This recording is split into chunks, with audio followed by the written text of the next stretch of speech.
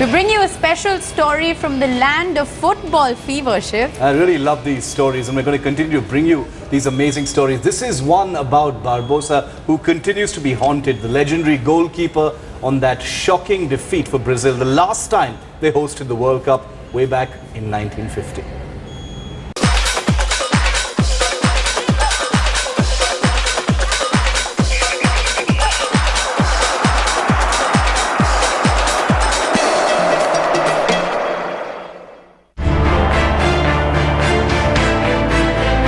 The year 1950 has been etched in Brazil's footballing history. Everything was well organised in both Sao Paulo and Rio. It was the tragedy of Maracanã.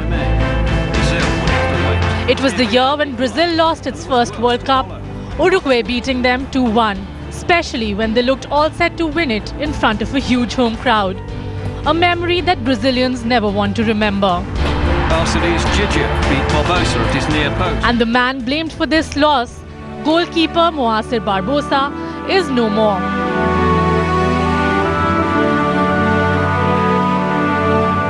He became a villain for the people of Brazil.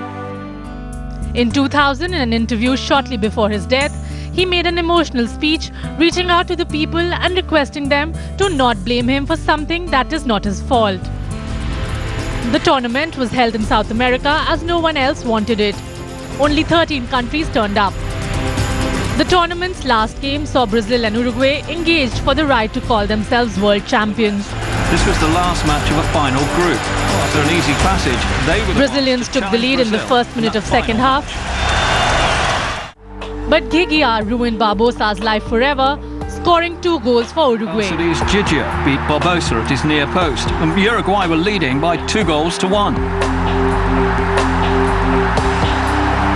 Brazilians still curse and repent that fateful match wherein they lost the finals to Uruguay.